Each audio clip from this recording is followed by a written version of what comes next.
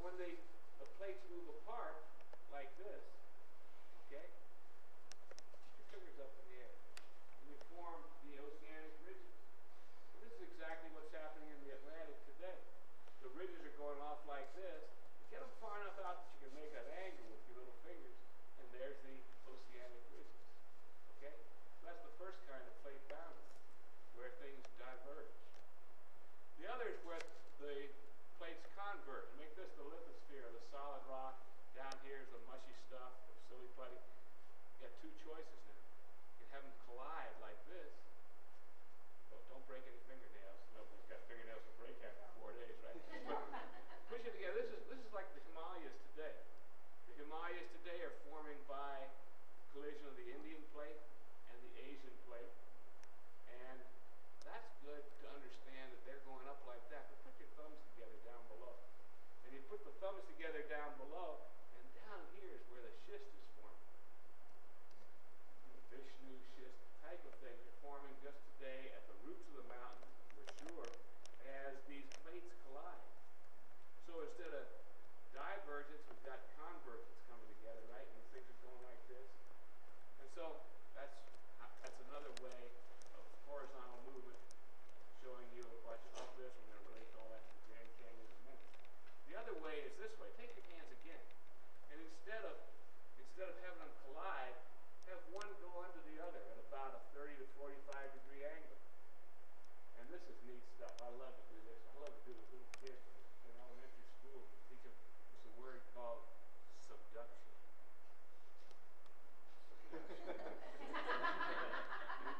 Little kids don't understand that nearly as much as older kids. They think that you're really saying something like subduction. And then subduction comes down, your fingernails begin to melt, or the plates begin to melt around your fingernails, and up goes a mountain range, and that's an orogeny. So subduction leads to orogeny. Ooh, now you've really got something to talk about. Usually, you take off your shirt at this time in lecture, and you have on a t-shirt that says, subduction leads to orogeny.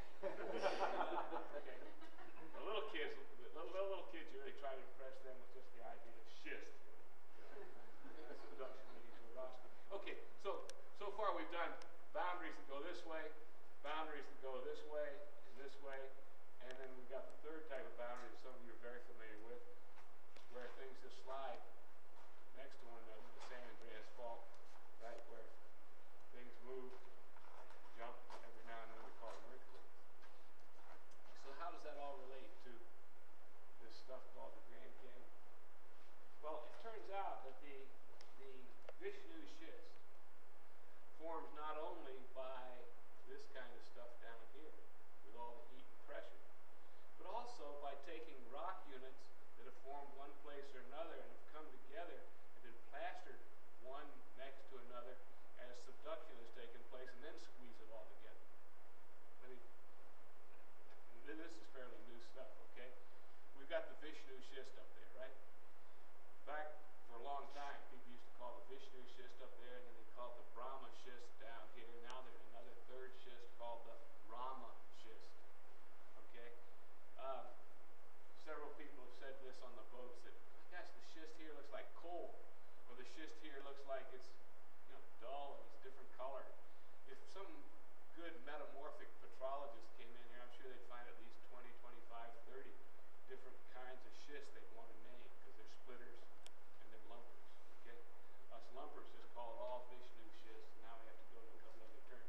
But how did all this happen?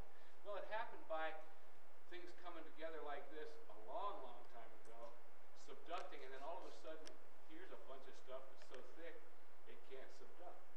And it gets plastered onto the continent, and another one comes across, and you put together a whole bunch of stuff, and you keep pushing that material together, and some goes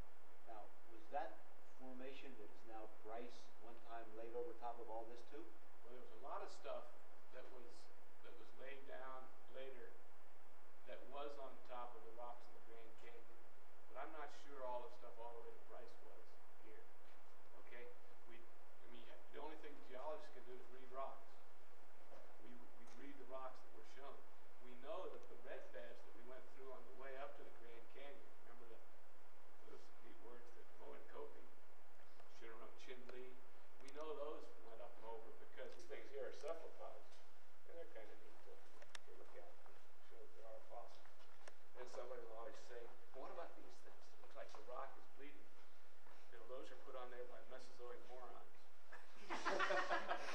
Those are put on there by people. I don't know what they thought they were doing, but somebody was spraying stuff on there just because there are barbarians that get down in there every now and then.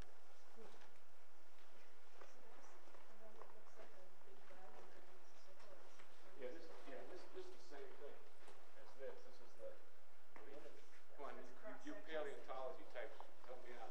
The Cephalon, no, that's not what I talk.